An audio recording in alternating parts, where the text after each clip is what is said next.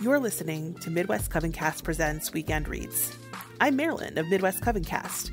Here in Season 3 of Weekend Reads, we will be making our way through the 1922 abridgment of Sir James Frazer's The Golden Bough. You can visit MidwestCovenCast.com to find podcast extras, including a free online copy of the text. Consider supporting Midwest Coven Cast and Weekend Reads on Patreon for access to additional materials, like a serialized official Midwest Coven Cast Presents Weekend Reads ebook with additional notes about the text and some editorial modernizations straight from, well, me. Now, Coven, it is time to cozy up with your coffee or tea and enjoy this episode of Weekend Reads. Chapter 11. The Influence of the Sexes on Vegetation. From the preceding examination of the spring and summer festivals of Europe, we may infer that our rude forefathers personified the powers of vegetation as male and female, and attempted, on the principle of homeopathic or imitative magic, to quicken the growth of trees and plants by representing the marriage of the sylvan deities in the persons of a king and queen of May, a Whitsun bridegroom and bride, and so forth.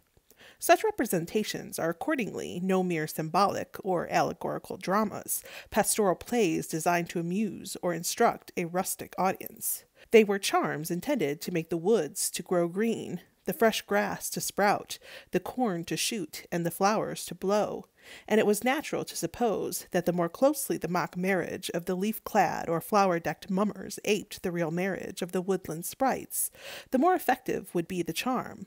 Accordingly, we may assume with a high degree of probability that the profligacy which notoriously attended these ceremonies was at one time not an accidental excess, but an essential part of the rites, and that in the opinion of those who performed them, the marriage of the trees and plants could not be fertile without the real union of the human sexes. At the present day, it might perhaps be vain to look in civilized Europe for customs of this sort observed for the explicit purpose of promoting the growth of vegetation.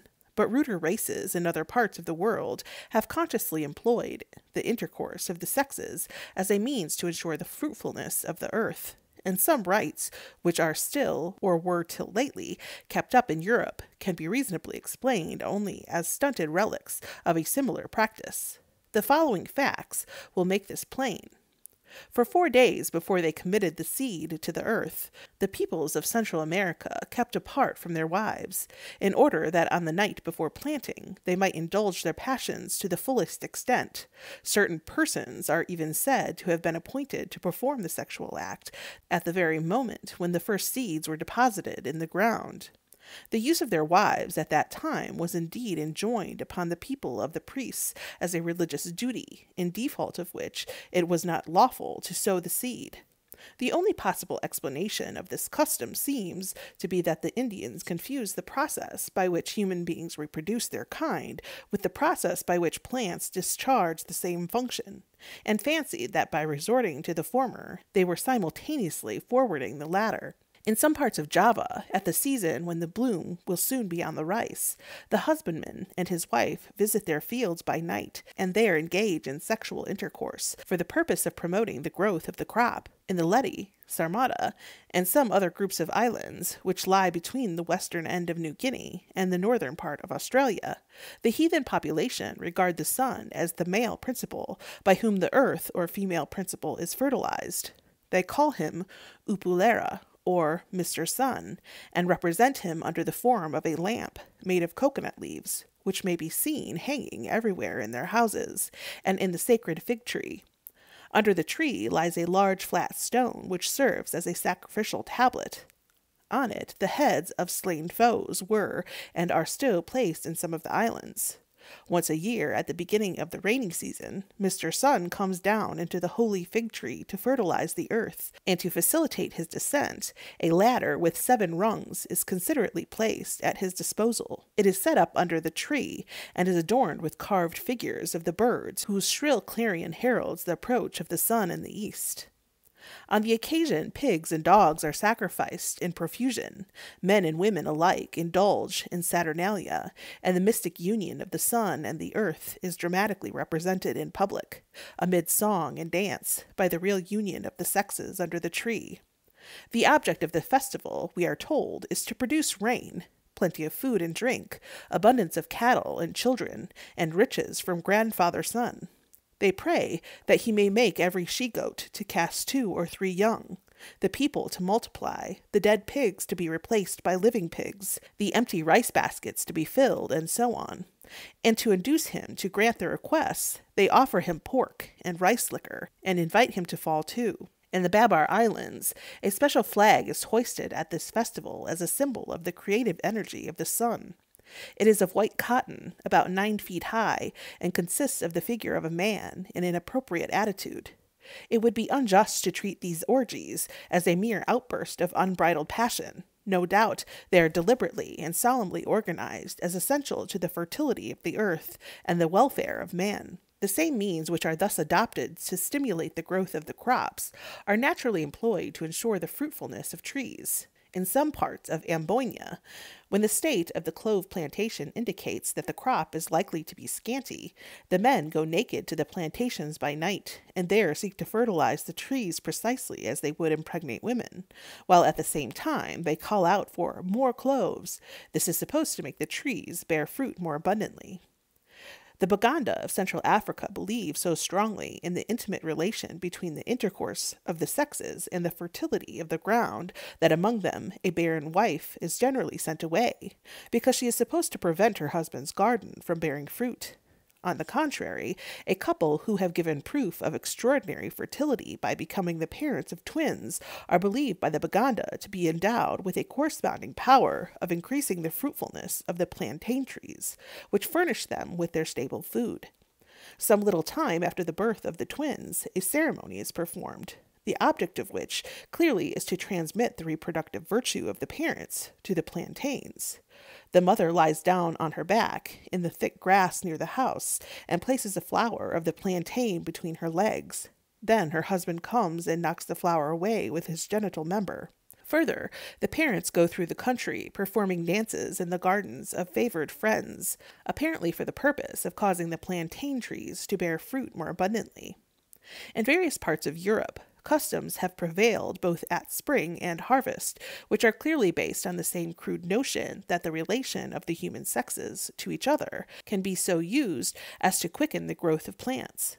For example, in the Ukraine on St. George's Day, the 23rd of April, the priest in his robes, attended by his acolytes, goes out to the fields of the village, where the crops are beginning to show green above the ground, and blesses them. After that, the young married people lie down in couples on the sown fields and roll several times over on them, in the belief that this will promote the growth of the crops. In some parts of Russia, the priest himself is rolled by women over the sprouting crop, and that without regard to the mud and holes which he may encounter in his beneficent progress. If the shepherd resists or remonstrates, his flock murmurs, "Little father, you do not really wish us well. You do not wish us to have corn, although you do wish to live on our corn." In some parts of Germany, at the harvest, the men and women who have reaped the corn roll together on the field. This again is probably a mitigation of an older and ruder custom designed to impart fertility to the fields by methods like those resorted to by the peoples of Central America long ago, and by the cultivators of rice in Java at the present time. To the student who cares to track the devious course of the human mind in its gropings after truth, it is of some interest to observe that the same theoretical belief in the sympathetic influence of the sexes on vegetation, which has led some peoples to indulge their passions as a means of fertilizing the earth, has led others to seek the same end by directly opposite means. From the moment that they sowed the maize till the time that they reaped it, the Indians of Nicaragua lived chastely, keeping apart from their wives and sleeping in a separate place. They ate no salt and drank neither cocoa nor chicha, the fermented liquor made from maize. In short, the season was for them, as the Spanish historian observes, a time of abstinence. To this day, some of the Indian tribes of Central America practice continence for the purpose of thereby promoting the growth of the crops. Thus, we are told that before sowing the maize, the Quechua Indians sleep apart from their wives and eat no flesh for 5 days, while among the Lenqueñeros and Cabañeros, the period of abstinence from these carnal pleasures extends to 13 days. So among some of the Germans of Transylvania, it is a rule that no man may sleep with his wife during the whole of the time that he is engaged in sowing his fields. The same rule is observed at Kalostashig in Hungary. The people think that if the custom were not observed, the corn would be mildewed. Similarly, a Central Australian headman of the Kadish tribe strictly abstains from marital relations with his wife all the time that he is performing magical ceremonies to make the grass grow, for he believes that a breach of this rule would prevent the grass seed from sprouting properly. In some of the Melanesian islands, when the yam vines are being trained, the men sleep near the gardens and never approach their wives. Should they enter the garden after breaking this rule of continence, the fruits of the garden would be spoilt. If we ask why it is that similar beliefs should logically lead, among different peoples, to such opposite modes of conduct as strict chastity and more or less open debauchery, the reason, as it presents itself to the primitive mind, is perhaps not very far to seek. If rude man identifies himself in a manner with nature, if he fails to distinguish the impulses and processes in himself from the methods which nature adopts to ensure the reproduction of plants and animals, he may leap to one of two conclusions. Either he may infer that by yielding to his appetites, he will thereby assist in the multiplication of plants and animals, or he may imagine that the vigor which he refuses to expend in reproducing his own kind will form, as it were, a store of energy whereby other creatures, whether vegetable or animal, will somehow benefit in propagating their species. Thus, from the same crude philosophy, the same primitive notions of nature and life, the savage may derive by different channels a rule either of profligacy or asceticism. To readers bred in religion, which is saturated with the ascetic idealism of the East, the explanation which I have given of the rule of continence observed under certain circumstances by rude or savage peoples may seem far-fetched and improbable. They may think that moral purity, which is so intimately associated in their minds with the observance of such a rule, furnishes a sufficient explanation of it. They may hold with Milton that chastity in itself is a noble virtue, and that the restraint which it imposes on one of the strongest impulses of our animal nature marks out those who can submit to it as men raised above the common herd, and therefore worthy to receive the seal of the divine approbation. However natural this mode of thought may seem to us, it is utterly foreign and indeed incomprehensible to the savage. If he resists on occasion the sexual instinct, it is from no high idealism, no ethereal aspiration after moral purity, but for the sake of some ulterior, yet perfectly definite and concrete object, to gain which he is prepared to sacrifice the immediate gratification of his senses. That this is or may be so, the examples I have cited are amply sufficient to prove. They show that where the instinct of self-preservation, which manifests itself chiefly in the search for food, conflicts or appears to conflict with the instinct which conduces to the propagation of the species, the former instinct, as the primary and more fundamental, is capable of overmastering the latter. In short, the savage is willing to restrain his sexual propensity for the sake of food. Another object for the sake of which he consents to exercise the same self-restraint is victory in war. Not only the warrior in the field, but his friends at home will often bridle their sensual appetites from a belief that by doing so they will the more easily overcome their enemies.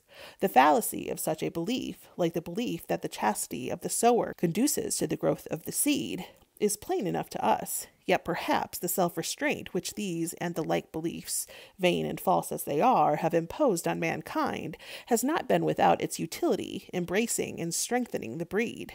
For strength of character in the race, as in the individual, consists mainly in the power of sacrificing the present to the future, of disregarding the immediate temptations of ephemeral pleasure for more distant and lasting sources of satisfaction.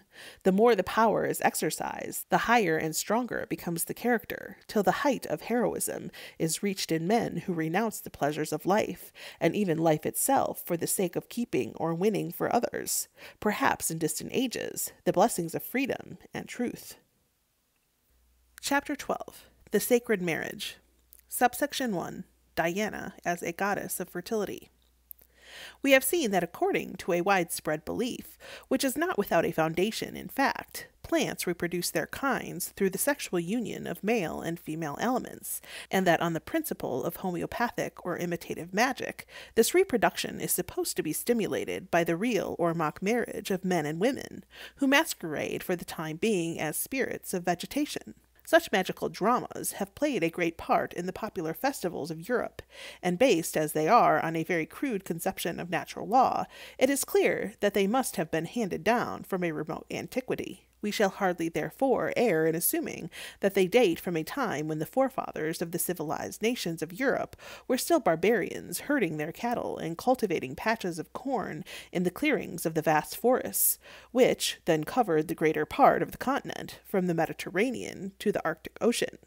But if these old spells and enchantments for the growth of leaves and blossoms, of grass and flowers and fruit, have lingered down to our own time in the shape of pastoral plays and popular merrymakings, is it not reasonable to suppose that they survived in less attenuated forms some 2,000 years ago among the civilized peoples of antiquity?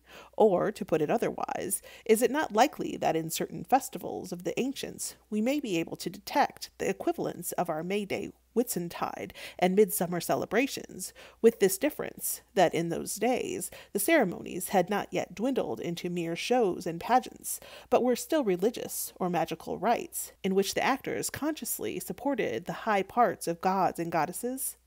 Now, in the first chapter of this book, we found reason to believe that the priest who bore the title of the King of the Wood at Nemi had for his mate the goddess of the grove, Diana herself. May not he and she, as King and Queen of the Wood, have been serious counterparts of the merry mummers who play the King and Queen of May, the Whitsun bridegroom and bride in modern Europe? And may not their union have been yearly celebrated in the theogamy or divine marriage? Such dramatic weddings of gods and goddesses, as we shall see presently, were carried out as solemn religious rites in many parts of the ancient world. Hence, there is no intrinsic improbability in the supposition that the sacred grove at Nemi may have been the scene of an annual ceremony of this sort. Direct evidence that it was so there is none, but analogy pleads in favor of the view, as I shall now endeavor to show. Diana was essentially a goddess of the woodlands, Ceres was a goddess of the corn, and Bacchus a god of the vine. Her sanctuaries were commonly in groves. Indeed, every grove was sacred to her, and she is often associated with the forest god Silvanus in dedications. But whatever her origin may have been, Diana was not always a mere goddess of trees. Like her Greek sister Artemis, she appears to have developed into a personification of the teeming life of nature, both animal and vegetable. As mistress of the greenwood, she would naturally be thought to own the beasts, whether wild or tame, that ranged through it, lurking for their prey in its gloomy depths, munching the fresh leaves and shoots among the boughs, or cropping the herbage in the open glades and dells. Thus, she might come to be the patron goddess both of hunters and herdsmen, just as Silvanus was the god not only of woods, but of cattle. Similarly, in Finland, the wild beasts of the forests were regarded as the herds of the woodman god Tapio, and of his stately and beautiful wife. No man might slay one of these animals without the gracious permission of their divine owners. Hence the hunter prayed to the sylvan deities, and vowed rich offerings to them, if they would drive the game across his path. And cattle also seem to have enjoyed the protection of those spirits of the woods, both when they were in their stalls, and while they strayed in the forest. Before the Gayos of Sumatra hunt deer, wild goats, or wild pigs with hounds in the woods, they deem it necessary to obtain the leave of the unseen lord of the forest. This is done according to a prescribed form by a man who has special skill in woodcraft. He lays down a quid of betel before a stake, which is cut in a particular way to represent the lord of the wood, and having done so, he prays to the spirit to signify his consent or refusal. In his treatise on hunting, Arrian tells us that the Celts used to offer an annual sacrifice to Artemis on her birthday, purchasing the sacrificial victim with the fines which they had paid into the treasury for every fox, hare, and roe that they had killed in the course of the year. The custom clearly implied that the wild beasts belonged to the goddess, and that she must be compensated for their slaughter. But Diana was not merely a patroness of wild beasts, a mistress of woods and hills, of lonely glades and sounding rivers, conceived as the moon, and especially, it would seem, as the yellow harvest moon. She filled the farmer's grange with goodly fruits, and heard the prayers of women in travail. In her sacred grove at Nemi, as we have seen, she was especially worshipped as a goddess of childbirth, who bestowed offspring on men and women. Thus Diana, like the Greek Artemis, with whom she was constantly identified, may be described as a goddess of nature in general, and of fertility in particular. We need not wonder, therefore, that in her sanctuary on the Aventine she was represented by an image copied from the many-breasted idol of the Ephesian Artemis, with all its crowded emblems of exuberant fecundity. Hence, too, we can understand why an ancient Roman law, attributed to King Tullus Hostilius, prescribed that, when incest had been committed, an expiatory sacrifice should be offered by the pontiffs in the grove for Diana. For we know that the crime of incest is commonly supposed to cause a dearth. Hence it would be meant that atonement for the offense should be made to the goddess of fertility. Now, on the principle that the goddess of fertility must herself be fertile, it behooved Diana to have a male partner. Her mate, if the testimony of Servius may be trusted, was that Virbius, who had his representative, or perhaps rather his embodiment, in the King of the Wood at Nemi.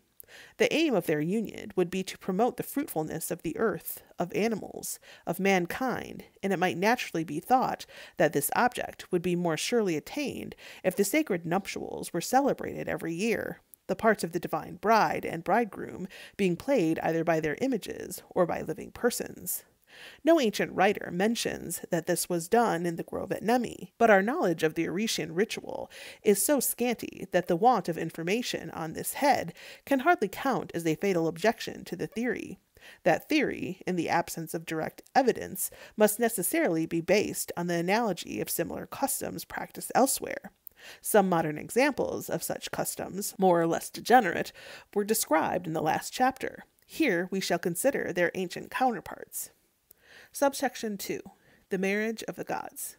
At Babylon, the imposing sanctuary of Bel rose, like a pyramid above the city, in a series of 8 towers or stories, planted one on the top of the other. On the highest tower, reached by an ascent, which wound about all the rest, there stood a spacious temple, and in the temple a great bed, magnificently draped and cushioned, with a golden table beside it.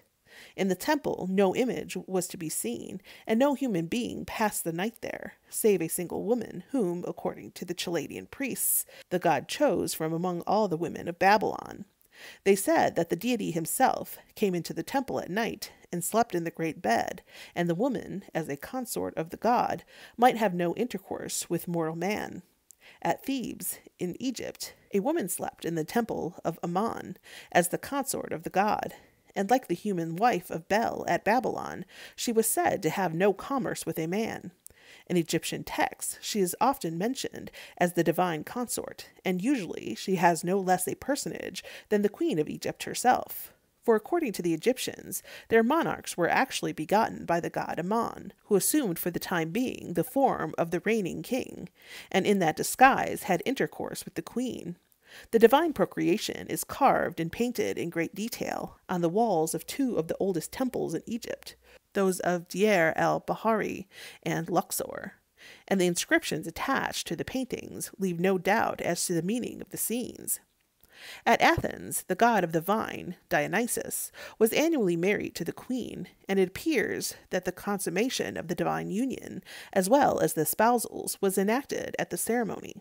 But whether the part of the god was played by a man or an image, we do not know.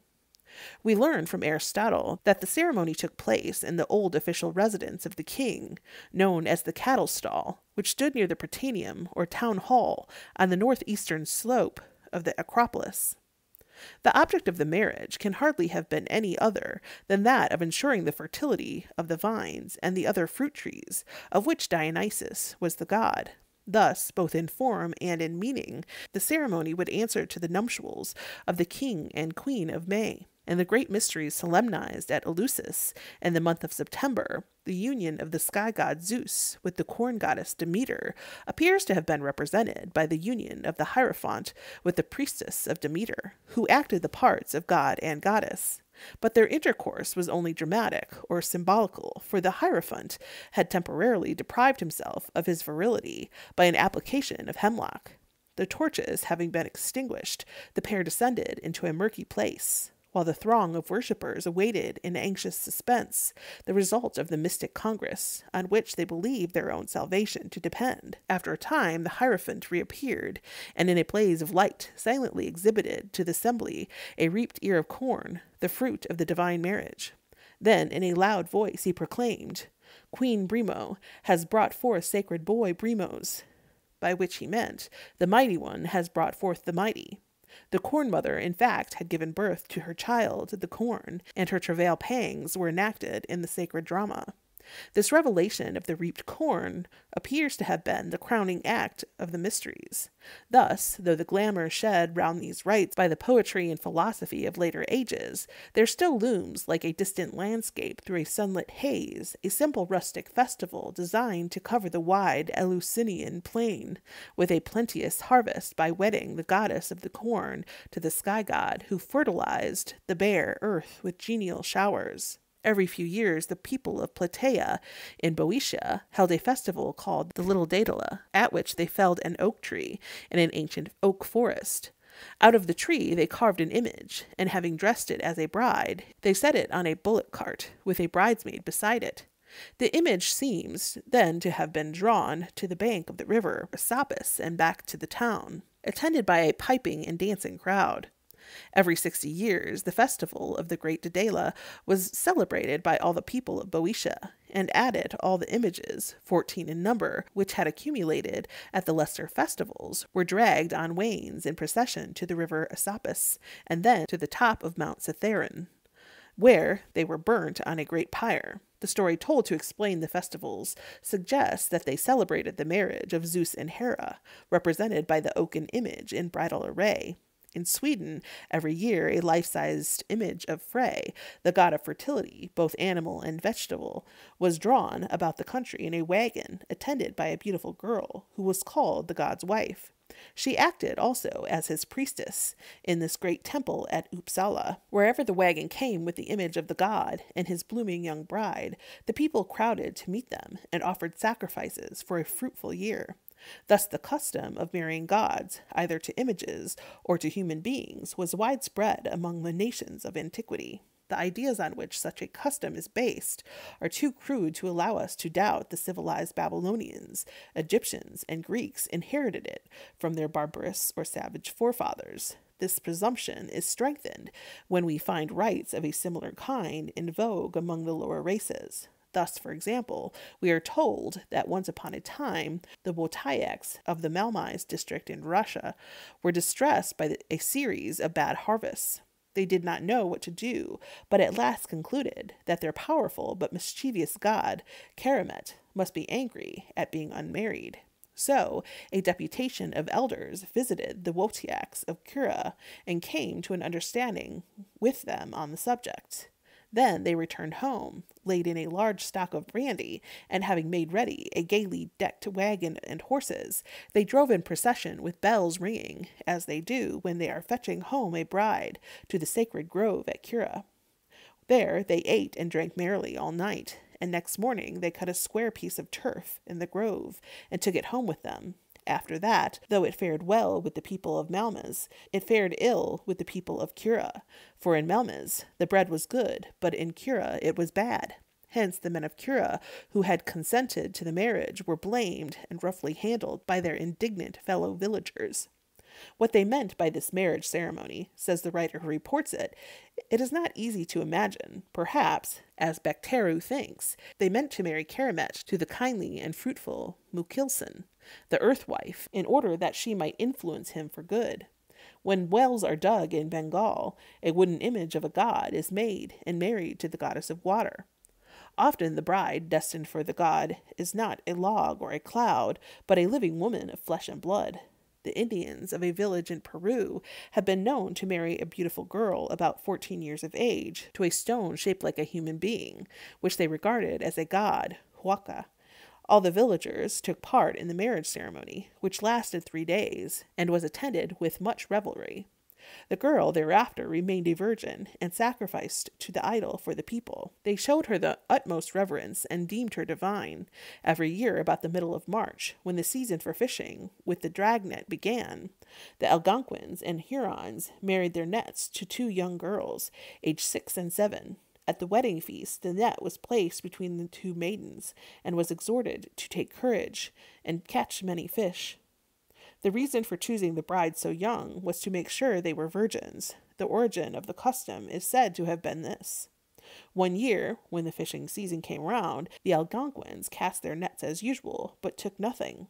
Surprised at their want of success, they did not know what to make of it, till the soul, or genius, Okai, of the net appeared to them in the likeness of a tall, well-built man, who said to them in a great passion, "I have lost my wife, and I cannot find one who has known no other man but me. That is why you do not succeed, and why you never will succeed till you give me satisfaction on this head." So the Algonquins held a council and resolved to appease the spirit of the net by marrying him to 2 such very young girls that he could have no ground of complaint on that score for the future. They did so, and the fishing turned out all that could be wished. The thing got wind among their neighbors, the Hurons, and they adopted the custom. A share of the catch was always given to the families of the 2 girls who acted as brides of the net for the year. The Orayans of Bengal worship the earth as a goddess, and annually celebrate her marriage with the sun god, Dharme. At the time when the sal tree is in blossom, the ceremony is as follows. All bathe, then the men repair to the sacred grove, Sarna, while the women assemble at the house of the village priest. After sacrificing some fowls to the sun god and the demon of the grove, the men eat and drink. The priest is then carried back to the village on the shoulders of a strong man. Near the village, the women meet and men wash their feet. With beating of drums and singing, dancing and jumping, all proceed to the priest's house, which has been decorated with leaves and flowers. Then the usual form of marriage is performed between the priest and his wife, symbolizing the supposed union between sun and earth. After the ceremony, all eat and drink and make merry. They dance and sing obscene songs, and finally indulge in the vilest orgies. The object is to move the Mother Earth to become fruitful. Thus, the sacred marriage of the sun and earth, personated by the priest and his wife, is celebrated as a charm to ensure the fertility of the ground, and for the same purpose, on the principle of homeopathic magic, the people indulge in licentious orgy. It deserves to be remarked that the supernatural being to whom women are married is often a god or spirit of water. Thus, Mukasa, the god of the Victoria Nyanza Lake, who was propitiated by the Baganda every time they undertook a long voyage, had virgins provided for him to serve as his wives. Like the Vestals, they were bound to chastity, but unlike the Vestals, they seem to have been often unfaithful. The custom lasted until Mwanga was converted to Christianity. The Aikikuyu of British East Africa worship the snake of a certain river, and at intervals of several years, they marry the snake god to women, but especially to young girls. For this purpose, huts are built by order of the medicine men, who there consummate the sacred marriage with the credulous female devotees. If the girls do not repair to the huts of their own accord in sufficient numbers, they are seized and dragged thither to the embraces of the deity. The offspring of these mystic unions appears to be fathered on God, Enge.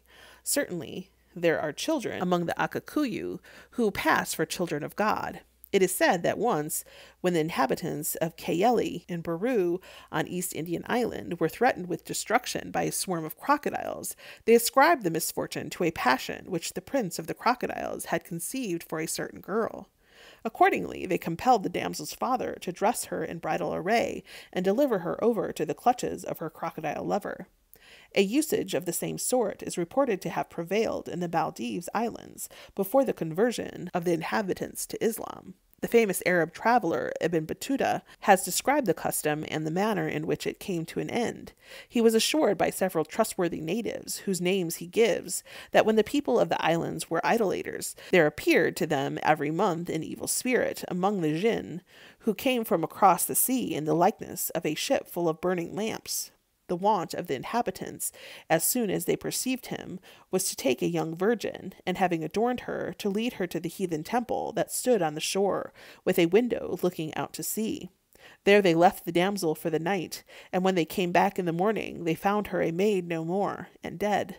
Every month they drew lots, and he upon whom the lot fell gave up his daughter to the Jinnee of the sea.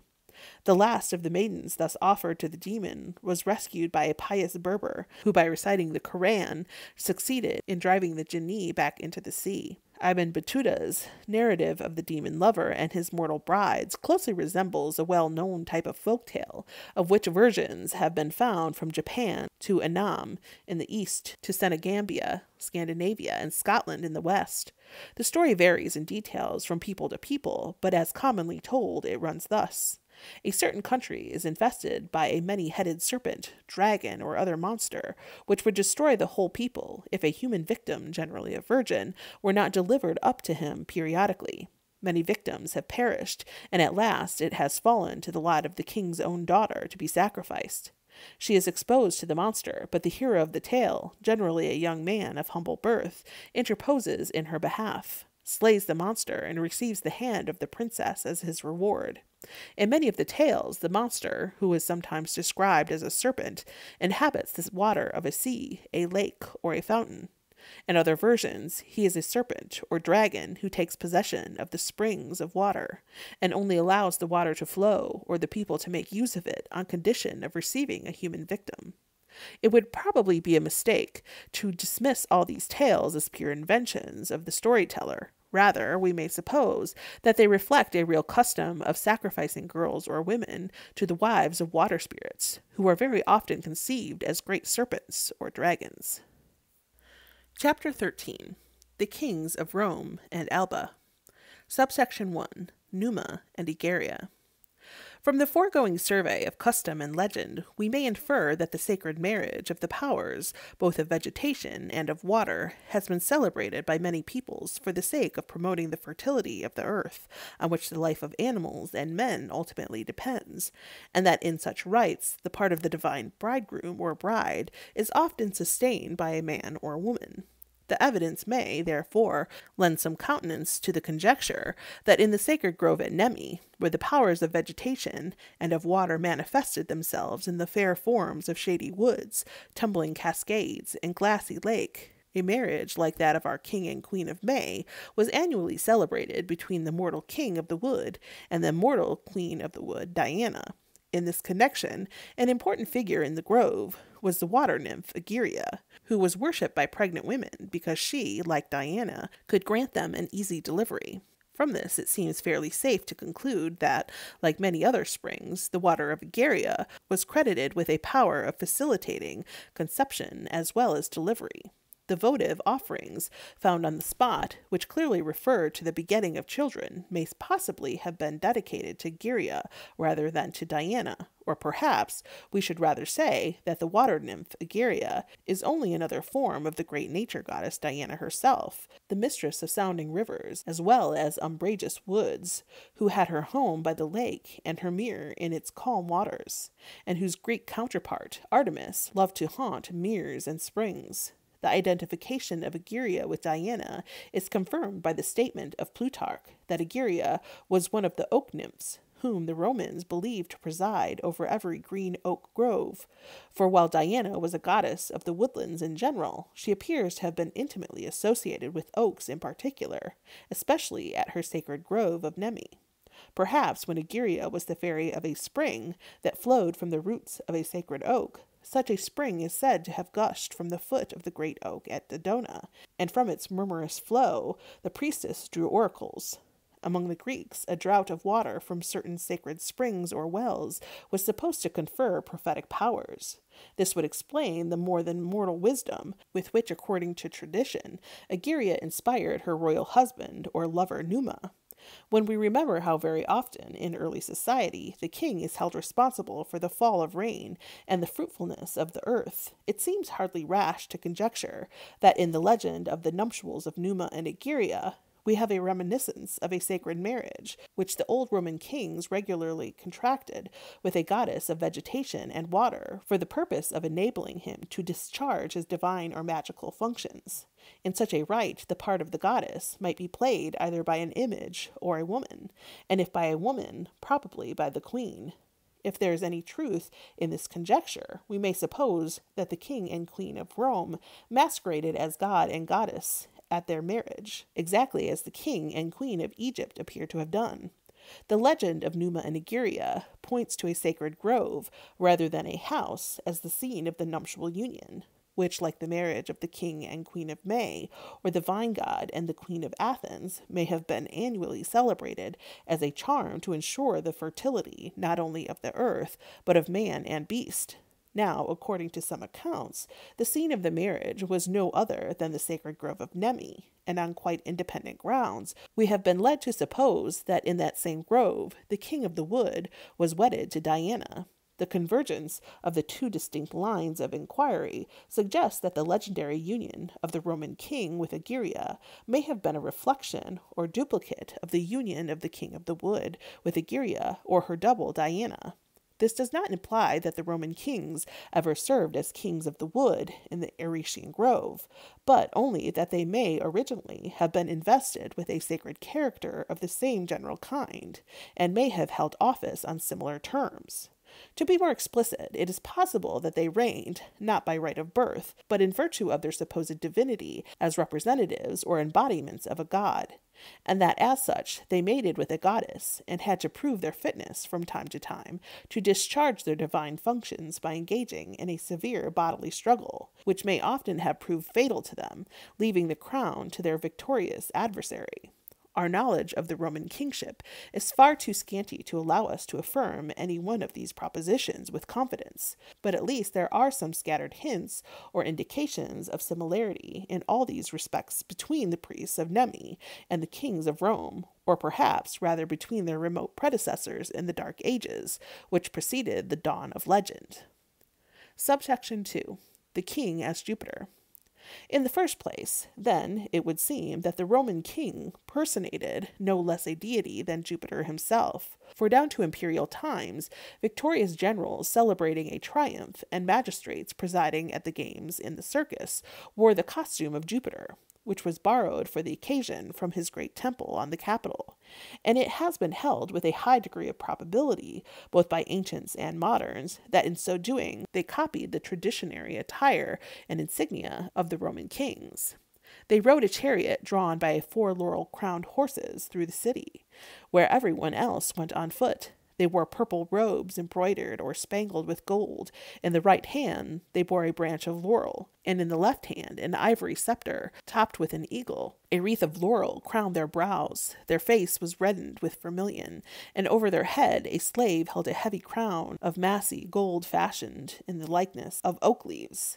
In this attire, the simulation of the man to the god comes out above all in the eagle-topped scepter, the oaken crown, and the reddened face. For the eagle was the bird of Jove, the oak was his sacred tree, and the face of his image, standing in his 4-horse chariot on the Capitol, was in like manner regularly dyed red on festivals.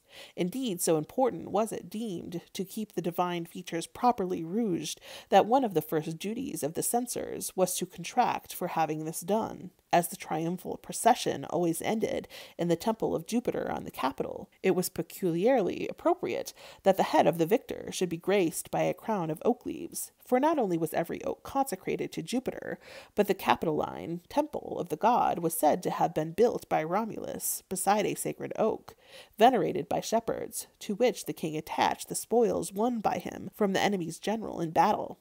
We are expressly told that the oak crown was sacred to Capitoline Jupiter. A passage of Ovid proves that it was regarded as the god's special emblem. According to tradition, which we have no reason to reject, Rome was founded by settlers from Alba Longa, a city situated on the slope of the Alban hills, overlooking the lake and the Campagna. Hence, if the Roman kings claim to be representatives or embodiments of Jupiter, the god of the sky, of the thunder, and of the oak, it is natural to suppose that the kings of Alba, from whom the founder of Rome traced his descent, may have set up the same claim before them. Now the Alban dynasty bore the name of Silvae, or wood, and it can hardly be without significance that in the vision of the historic glories of Rome revealed to Aeneas in the underworld, Virgil, an antiquary, as well as poet, should represent all the line of Silvae as crowned with oak. A chaplet of oak leaves would thus seem to have been part of the insignia of the old kings of Alba Longa, as of their successors, the kings of Rome. In both cases, it marked the monarch as the human representative of the oak god. The Roman annals record that one of the kings of Alba, Romulus, or Amulius Silvius by name, set up for being a god in his own person, the equal or superior of Jupiter. To support his pretensions and overawe his subjects, he constructed machines whereby he mimicked the clap of thunder and the flash of lightning. Diodorus relates that in the season of fruitage, when thunder is loud and frequent, the king commanded his soldiers to drown the roar of heaven's artillery by clashing their swords against their shields. But he paid the penalty of his impiety, for he perished, he and his house, struck by a thunderbolt in the midst of a dreadful storm. Swollen by the rain, the Alban lake rose in flood and drowned his palace. But still, says an ancient historian, when the water is low and the surface unruffled by a breeze, you may see the ruins of the palace at the bottom of the clear lake, taken along with the similar story of Salmoneus, king of Elis. This legend points to a real custom observed by the early kings of Greece and Italy, who, like their fellows in Africa down to modern times, may have been expected to produce rain and thunder for the good of the crops. The priestly king Numa passed for an adept in the art of drawing down lightning from the sky. Mock thunder, we know, has been made by various peoples as a rain charm in modern times. Why should it not have been made by kings in antiquity? Thus, if the kings of Alba and Rome imitated Jupiter as god of the oak by wearing a crown of oak leaves, they seem also to have copied him in his character of a weather god by pretending to make thunder and lightning. And if they did so, it is probable that, like Jupiter in heaven and many kings on earth, they also acted as public rainmakers, wringing showers from the dark sky by their enchantments, whenever the parched earth cried out for the refreshing moisture. At Rome, the sluices of heaven were opened by means of a sacred stone, and the ceremony appears to have formed part of the ritual of Jupiter Elysius, the god who elicits from the clouds the flashing lightning and the dripping rain, and who so well fitted to perform the ceremony as the king, the living representative of the sky god. If the kings of Rome aped Capitoline Jove, their predecessors, the kings of Alba, probably laid themselves out to mimic the great Ladian Jupiter, who had his seat above the city on the summit of the Alban mountain. Latinus, the legendary ancestor of the dynasty, who said to have been changed into Ladian Jupiter, after vanishing from the world in the mysterious fashion characteristic of the old Latin kings. The sanctuary of the god on the top of the mountain was the religious center of the Latin League, as Alba was its political capital till Rome wrested the supremacy from its ancient rival. Apparently, no temple, in our sense of the word, was ever erected to Jupiter on his holy mountain. As god of the sky and thunder, he appropriately received the homage of his worshippers in the open air. The massive wall, of which some remains still enclose the old garden of the Passionist monastery, seems to have been part of the sacred precinct, which Tarquin the Proud, the last king of Rome, marked out for the solemn annual assembly of the Latin League. The god's oldest sanctuary, on the airy mountain top, was a grove, and bearing in mind not merely the special consecration of the oak to Jupiter, but also the traditional oak crown of the Alban kings, and the analogy of the Capitoline Jupiter at Rome, we may suppose that the trees in the grove were oaks. We know that in antiquity, Mount Algidus, an outlying group of the Alban hills, was covered with dark forests of oak, and among the tribes who belonged to the Latin League in the earliest days, and were entitled to share the flesh of the white bull sacrificed on the Alban Mount, there was one whose members styled themselves the men of the oak, doubtless on account of the woods among which they dwelt.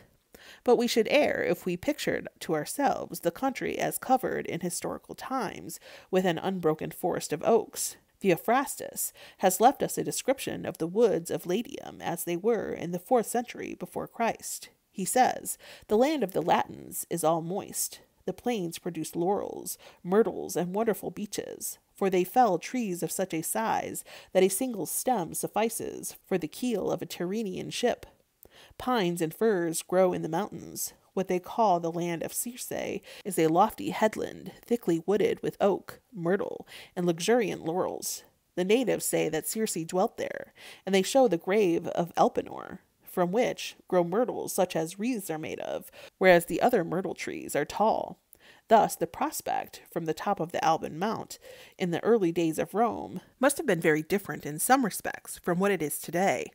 The purple Apennines, indeed, in their eternal calm on the one hand, and the shining Mediterranean in its eternal unrest on the other, no doubt, looked then much as they look now, whether bathed in sunshine or checkered by the fleeting shadows of clouds, but instead of the desolate brown expanse of the fever-stricken Campania, spanned by its long lines of ruined aqueducts, like the broken arches of the bridge in the vision of Mirza, the eye must have ranged from woodlands that stretched away mile after mile on all sides, till their varied hues of green or autumnal scarlet and gold melted insensibly into the blue of the distant mountains and sea. But Jupiter did not reign alone on the top of his holy mountain. He had his consort with him, the goddess Juno, who was worshipped here under the same title, Moneta, as on the Capitol at Rome. As the oak crown was sacred to Jupiter and Juno on the Capitol, so we may suppose it was on the Alban Mount, from which the Capitoline worship was derived. Thus, the oak god would have his oak goddess in the sacred oak grove. So, at Dodona, the oak god Zeus was coupled with Dione, whose very name is only a dialectically different form of Juno, and so on. The top of Mount Cithaeron, as we have seen, he appears to have been periodically wedded to an oaken image of Hera.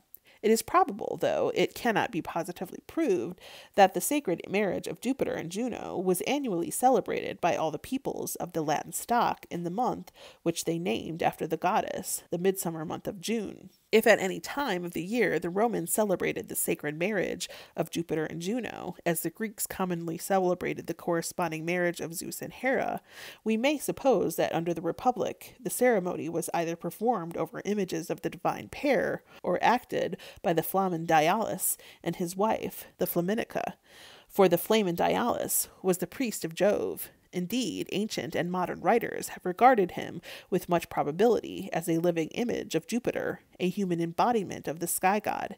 In earlier times, the Roman king, as representative of Jupiter, would naturally play the part of the heavenly bridegroom at the sacred marriage, while his queen would figure as the heavenly bride, just as in Egypt the king and queen masqueraded in the character of deities, and as at Athens the queen annually wedded the vine god Dionysus.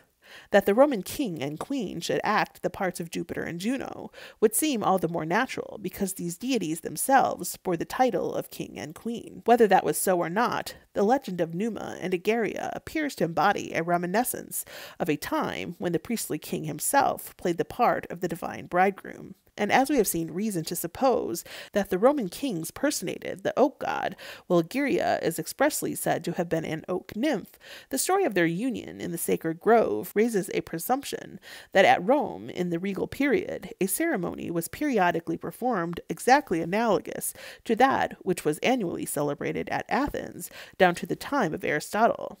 The marriage of the king of Rome to the oak goddess, like the wedding of the vine god to the queen of Athens, must have been intended to quicken the growth of vegetation by homeopathic magic.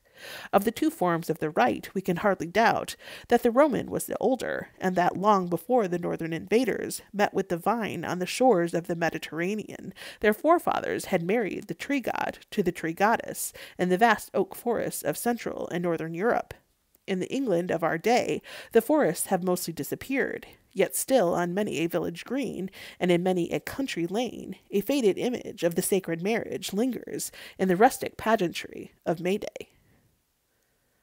Chapter 14. The Succession to the Kingdom in Ancient Latium. In regard to the Roman king, whose priestly functions were inherited by his successor, the king of the sacred rites, the foregoing discussion has led us to the following conclusions.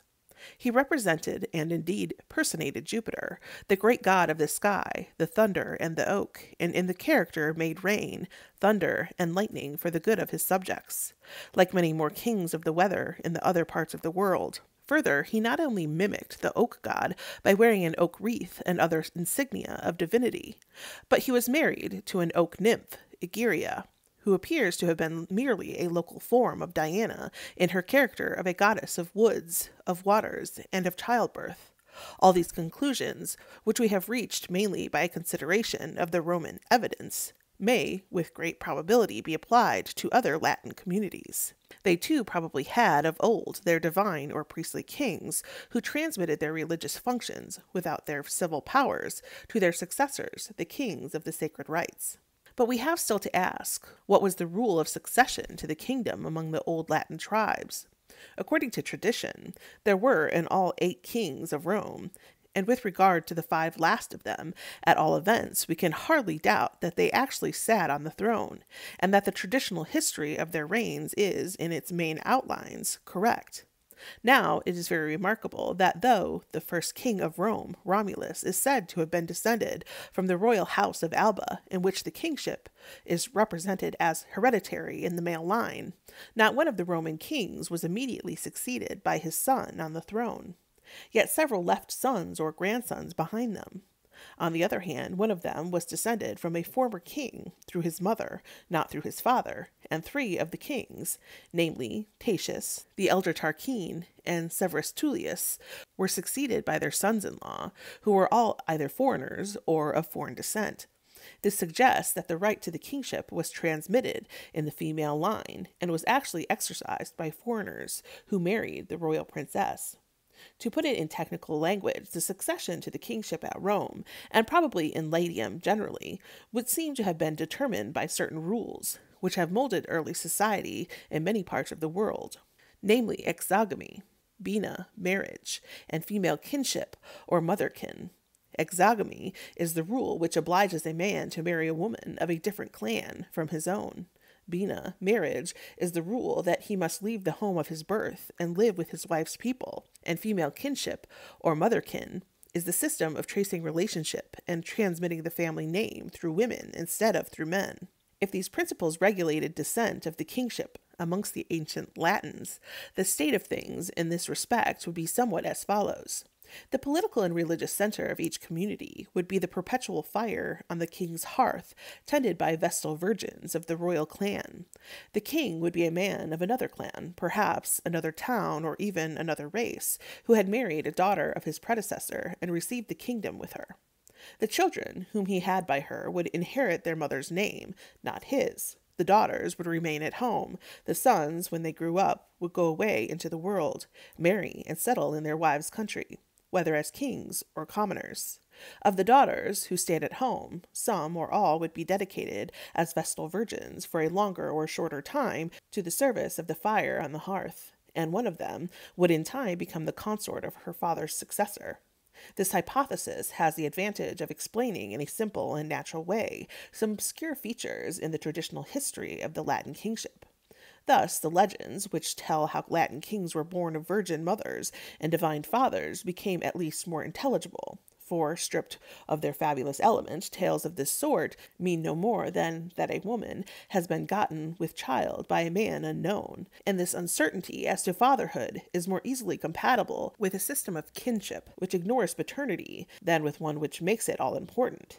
If at the birth of the Latin kings their fathers were really unknown, the fact points either to a general looseness of life in the royal family, or to a special relaxation of moral rules on certain occasions, when men and women reverted for a season to the license of an earlier age.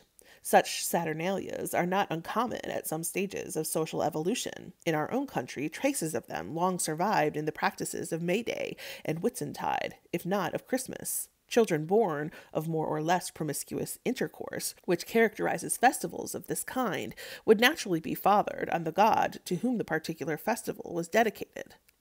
In this connection, it may be significant that a festival of jollity and drunkenness was celebrated by the plebeians and slaves at Rome on Midsummer Day, and that the festival was specially associated with the fire-born king, Servius Tullius, being held in honor of Fortuna, the goddess who loved Servius as Egeria loved Numa. The popular merrymakings at this season included foot races and boat races. The Tiber was gay with flower-wreathed boats in which young folk sat quaffing wine. The festival appears to have been a sort of midsummer Saturnalia, answering to the real Saturnalia, which fell at midwinter.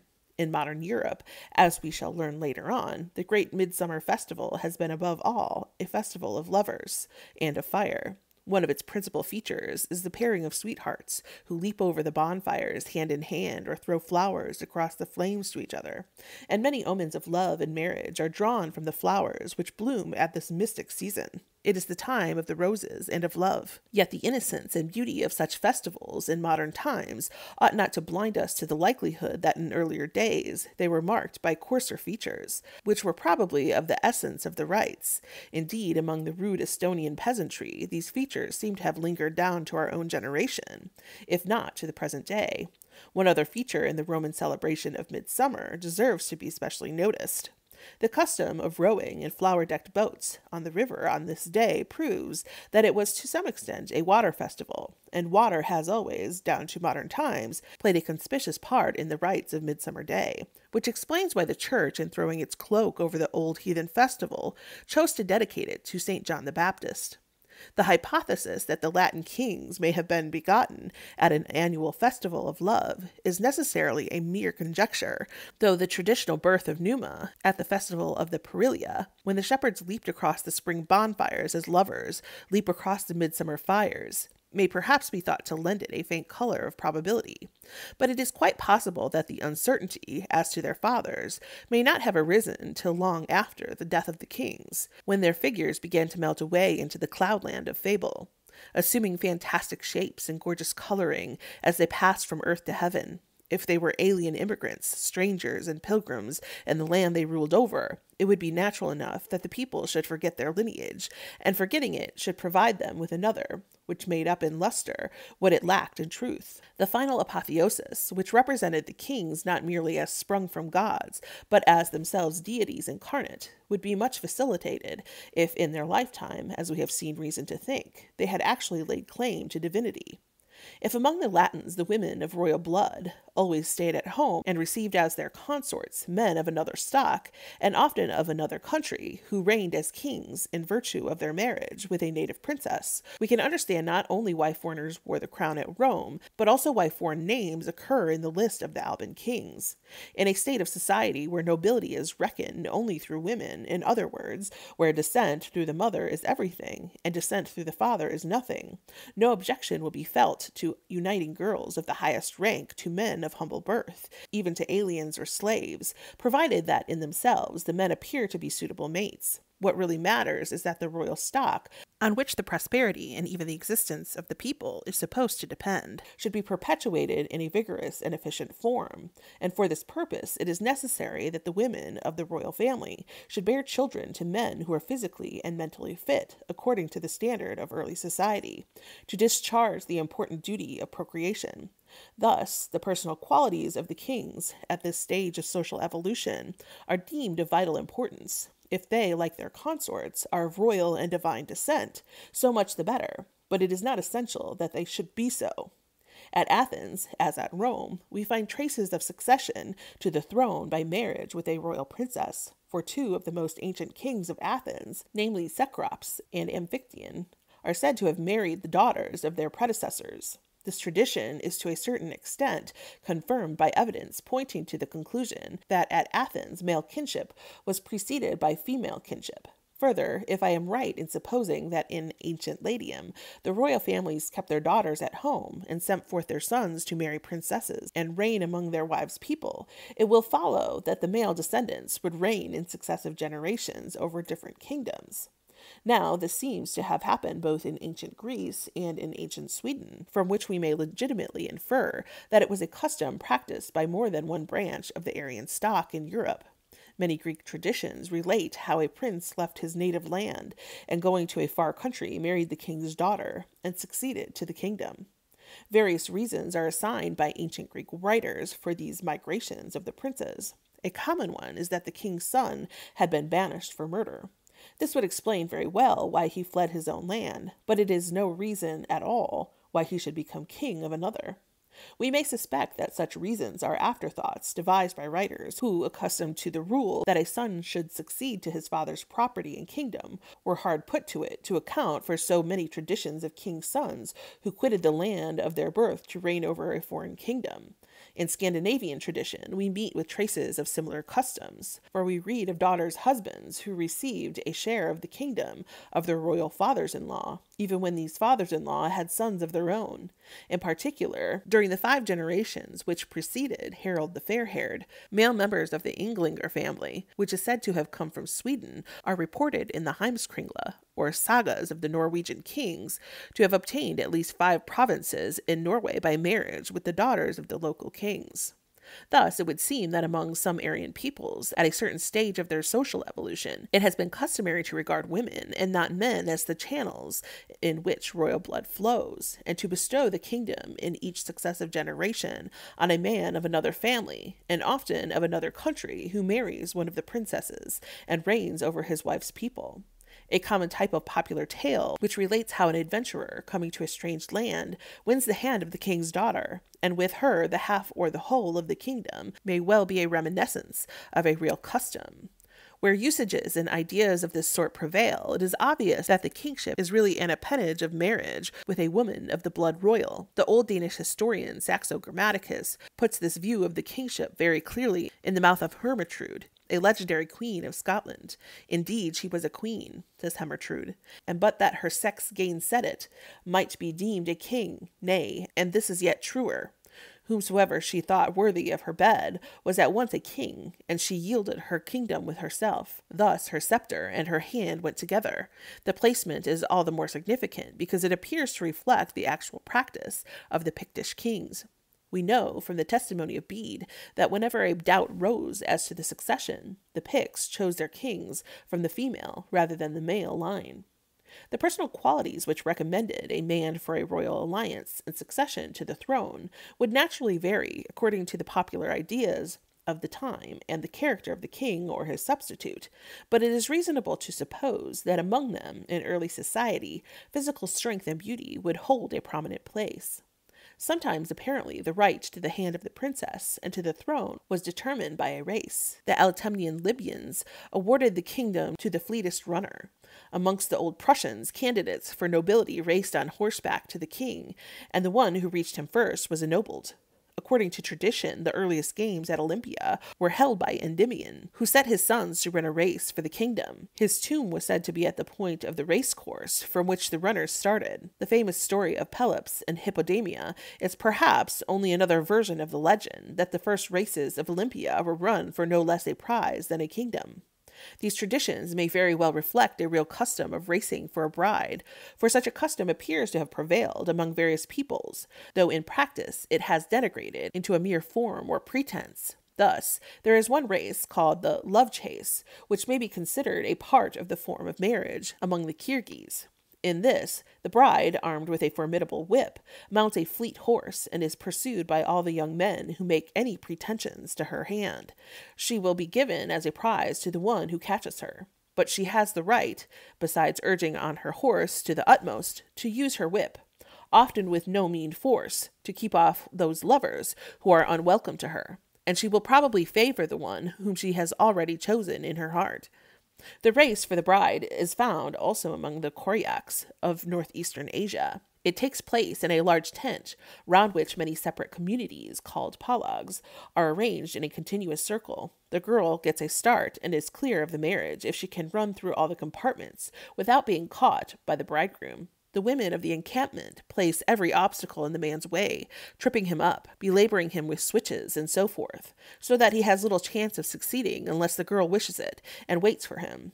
Similar customs appear to have been practiced by the Teutonic peoples, for the German, Anglo-Saxon, and Norse languages possess in common a word for marriage which simply means bride race. Moreover, traces of the custom survived into modern times. Thus it appears that the right to marry a girl, and especially a princess, has often been conferred as a prize in an athletic contest. There would be no reason, therefore, for surprise if the Roman kings, before bestowing their daughters in marriage, should have resorted to this ancient mode of testing the personal qualities of their future sons-in-law and successors. If my theory is correct, the Roman king and queen personated Jupiter and his divine consort, and in the character of these divinities went through the annual ceremony of a sacred marriage, for the purpose of causing the crops to grow and men and cattle to be fruited and multiply. Thus they did what in more northern lands we may suppose the king and queen of May were believed to do in days of old. Now we have seen that the right to play the part of the king of May and to wed the queen of May has sometimes been determined by an athletic contest, particularly by a race. This may have been a relic of an old marriage custom of the sort we have examined, a custom designed to test the fitness of a candidate for matrimony. Such a test might reasonably be applied with peculiar rigor to the king in order to ensure that no personal defect should incapacitate him for the performance of those sacred rites and ceremonies on which, even more than on the dispatch of his civil and military duties, the safety and prosperity of the community were believed to depend, and it would be natural to require of him that from time to time he should submit himself afresh to the same ordeal for the sake of publicly demonstrating that he is still equal to the discharge of his high calling. A relic of that test perhaps survived in the ceremony known as the Flight of the King, Regifugium, which continued to be annually observed at Rome down to imperial times. On the 24th day of February, a sacrifice used to be offered in the Comitium, and when it was over, the king of the sacred rites fled from the forum. We may conjecture that the Flight of the King was originally a race for an annual kingship, which may have been awarded as a prize to the fleetest runner. At the end of the year, the king might run again for a second term of office, and so on until he was defeated and deposed or perhaps slain. In this way, what had once been a race would tend to assume the character of a flight and a pursuit. The king would be given a start. He ran and his competitors ran after him. And if he were overtaken, he had to yield the crown, and perhaps his life, to the lightest of foot among them. In a time, a man of masterful character might succeed in seating himself permanently on the throne and reducing the annual race or flight to the empty form which it seems always to have been within historical times. The rite was sometimes interpreted as a commemoration of the expulsion of the kings from Rome, but this appears to have been a mere afterthought devised to explain a ceremony of which the old meaning was forgotten. It is far more likely that in acting thus, the king of the sacred rites was merely keeping up an ancient custom, which in the regal period had been annually observed by his predecessors, the kings. What the original intention of the rite may have been must probably always remain more or less a matter of conjecture. The present explanation is suggested with a full sense of the difficulty and obscurity in which the subject is involved. Thus, if my theory is correct, the yearly flight of the Roman kings was a relic of a time when the kingship was an annual office awarded, along with the hand of a princess, to the victorious athlete or gladiator, who thereafter figured along with his bride as a god and goddess at a sacred marriage designed to ensure the fertility of the earth by homeopathic magic. If I am right in supposing that in very early times the old Latin kings personated a god and were regularly put to death in that character, we can better understand the mysterious or violent ends to which so many of them are said to have come. We have seen that, according to tradition, one of the kings of Alba was killed by a thunderbolt for impiously mimicking the thunder of Jupiter. Romulus is said to have vanished mysteriously like Aeneas, or to have been cut to pieces by the patricians whom he had defended, and the 7th of July, the day on which he perished, was a festival which bore some semblance to Saturnalia. For on that day the female slaves were allowed to take certain remarkable liberties. They dressed up as free women in the attire of matrons and maids, and in this guise they went forth from the city, scoffed and jeered at all whom they met, and engaged among themselves in a fight, striking and throwing stones at each other. Another Roman king who perished by violence was Tatius, the Sabine colleague of Romulus. It is said that he was at Lavinium, offering a public sacrifice to the ancestral gods, when some men, to whom he had given umbrage, dispatched him with the sacrificial knives and spits which they had snatched from the altar. The occasion and manner of his death suggests that the slaughter may have been a sacrifice rather than an assassination. Again, Tullius Hostilius, the successor of Numa, was commonly said to have been killed by lightning, but many held that he was murdered at the instigation of Ancus Marcius, who reigned after him. Speaking of the more or less mythical Numa, the type of the priestly king, Plutarch observes that his fame was enhanced by the fortunes of the later kings, for of the 5 who reigned after him, the last was deposed and ended his life in exile, and of the remaining 4, not one died a natural death. For 3 of them were assassinated, and Tullius Hostilius was consumed by thunderbolts. These legends of the violent ends of the Roman kings suggest that the contest by which they gained the throne may sometimes have been a mortal combat rather than a race. If that were so, the analogy which we have traced between Rome and Nemi would be still closer. At both places, the sacred kings, the living representatives of the godhead, would thus be liable to suffer deposition and death at the hand of any resolute man who could prove his divine right to the holy office by the strong arm and the sharp sword.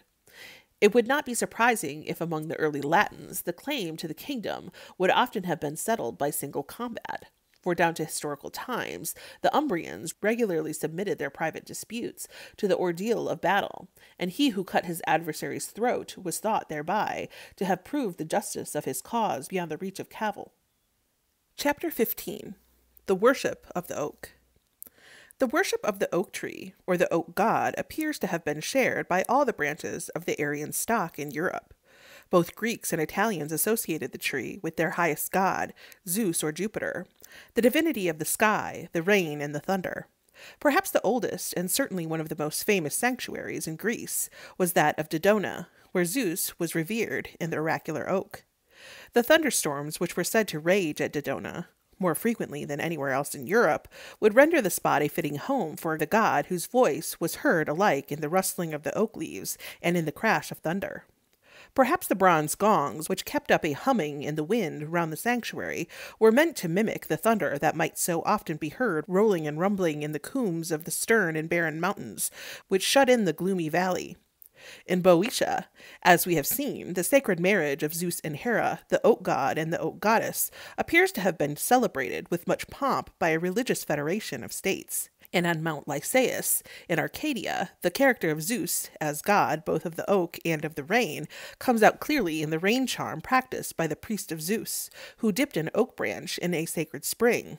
In his latter capacity, Zeus was the god to whom the Greeks regularly prayed for rain. Nothing could be more natural, for often, though not always, he had his seat on the mountains, where the clouds gather and the oaks grow. On the Acropolis at Athens, there was an image of Earth praying to Zeus for rain, and in time of drought, the Athenians themselves prayed, "Rain, rain, O dear Zeus, on the cornland of the Athenians and on the plains." Again, Zeus wielded the thunder and lightning as well as the rain. At Olympia and elsewhere, he was worshipped under the surname of Thunderbolt, and at Athens, there was a sacrificial hearth of lightning, Zeus on the city wall, where some priestly officials watched for lightning over Mount Parnes at certain seasons of the year. Further spots, which had been struck by lightning, were regularly fenced in by the Greeks, and consecrated to Zeus, the descender, that is, to the god who came down in the flash from heaven. Altars were set up within these enclosures and sacrifices offered on them. Several such places are known from inscriptions to have existed in Athens. Thus, when ancient Greek kings claimed to be descended from Zeus, and even to bear his name, we may reasonably suppose that they also attempted to exercise his divine functions by making thunder and rain for the good of their people, or the terror and confusion of their foes. In this respect, the legend of Salmoneus probably reflects the pretensions of a whole class of petty sovereigns who reigned of old, each over his little canton, in the oak-clad highlands of Greece. Like their kinsmen, the Irish kings, they were expected to be a source of fertility to the land and of fecundity to the cattle. And how could they fulfill these expectations better than by acting the part of their kinsman Zeus, the great god of the oak, the thunder, and the rain? They personified him, apparently, just as the Italian kings personified Jupiter. In ancient Italy, every oak was sacred to Jupiter, the Italian counterpart of Zeus. And on the Capitol at Rome, the god was worshipped as the deity not merely of the oak, but of the rain and the thunder. Contrasting the piety of the good old times with the skepticism of an age when nobody thought that heaven was heaven, or cared a fig for Jupiter, a Roman writer tells us that in former days noble matrons used to go with bare feet, streaming hair, and pure minds up the long Capitoline slopes, praying to Jupiter for rain. And straightway, he goes on, it rained buckets full, then or never, and everybody returned dripping like drowned rats. But nowadays, says he, we are no longer religious, so the fields lie baking. When we pass from southern to central Europe, we still meet with the great god of the oak and the thunder among the barbarous Aryans who dwelt in the vast primeval forests. Thus, among the Celts of Gaul, the Druids esteemed nothing more sacred than the mistletoe and the oak on which it grew. They chose groves of oaks for the scene of their solemn service, and they performed none of their rites without oak leaves. The Celts, says a Greek writer, worship Zeus, and the Celtic image of Zeus is a tall oak. The Celtic conquerors who settled in Asia in the 3rd century before our era appear to have carried the worship of the oak with them to their new home. For in the heart of Asia Minor, the Galatian Senate met in a place which bore the pure Celtic name of Drinametum, the sacred oak grove, or the temple of the oak. Indeed, the very name of Druids is believed by good authorities to mean no more than oak men. In the religion of the ancient Germans, the veneration for sacred groves seems to have held the foremost place, and according to Grimm, the chief of their holy trees was the oak. It appears to have been especially dedicated to the god of thunder, Donor, or Thunar, the equivalent of the Norse Thor. For a sacred oak near Geismar, in Hesse, which Boniface cut down in the 8th century, went among the heathen by the name of Jupiter's oak, Robert Jovis, which in Old German would be Donere Sai, the oak of Donar. That the Teutonic thunder god Donar, Thunar, and Thor was identified with the Italian thunder god Jupiter appears from the word Thursday, Thunar's Day, which is merely a rendering of the Latin Dies Jovis. Thus, among the ancient Teutons, as among the Greeks and Italians, the god of the oak was also the god of the thunder. Moreover, he was regarded as the great fertilizing power who sent rain and caused the earth to bear fruit. For Adam of Bremen tells us that Thor presides in the air. He it is who rules thunder and lightning, wind and rains, fine weather and crops. In these respects, therefore, the Teutonic thunder god again resembled his southern counterparts Zeus and Jupiter. Amongst the Slavs also, the oak appears to have been the sacred tree of the thunder god Perun, the counterpart of Zeus and Jupiter. It is said that at Novgorod there used to stand an image of Perun, in the likeness of a man with a thunderstone in his hand. A fire of oak wood burned day and night in his honor, and if ever it went out, the attendants paid for their negligence with their lives. Perun seems, like Zeus and Jupiter, to have been the chief god of his people, for Procopius tells us that the Slavs believe that one god, the maker of lightning, is alone lord of all things, and they sacrifice to him oxen and every victim. The chief deity of the Lithuanians was Perkunus, or Perkuns, the god of thunder and lightning, whose resemblance to Zeus and Jupiter has often been pointed out. Oaks were sacred to him, and when they were cut down by the Christian missionaries, the people loudly complained that their sylvan deities were destroyed. Perpetual fires kindled with the wood of certain oak trees were kept up in honor of Perkunus. If such a fire went out, it was lighted again by friction of the sacred wood. Men sacrificed to oak trees for good crops, while women did the same to lime trees, from which we may infer that they regarded oaks as male and lime trees as female. And in time of drought, when they wanted rain, they used to sacrifice a black heifer, a black he-goat, and a black cock to the thunder god in the depths of the woods. On such occasions the people assembled in great numbers from the country round about, ate and drank, and called upon Perkunus. They carried a bowl of beer thrice round the fire, then poured the liquor on the flames, while they prayed to the god to send showers. Thus, the chief Lithuanian deity presents a close resemblance to Zeus and Jupiter, since he was the god of the oak, the thunder, and the rain. From the foregoing survey, it appears that the god of the oak, the thunder, and the rain was worshipped of old by all the main branches of the Aryan stock in Europe, and was indeed the chief deity of their pantheon. Thank you for listening to this week's episode of Midwest Covencast Presents Weekend Reads. We will be back in 2 weeks with our next installment. In the meantime, you can catch up with our other pod, Midwest Covencast. Consider supporting Midwest Covencast and Weekend Reads on our Patreon to gain access to additional content and exclusive Coven merch. You can even join our Coven by following us on social media at Midwest Covencast on TikTok, Facebook, and Instagram, and at Midwest Coven on Twitter. You can also keep up with us on our website, MidwestCovencast.com. Until next time, Coven, blessed be.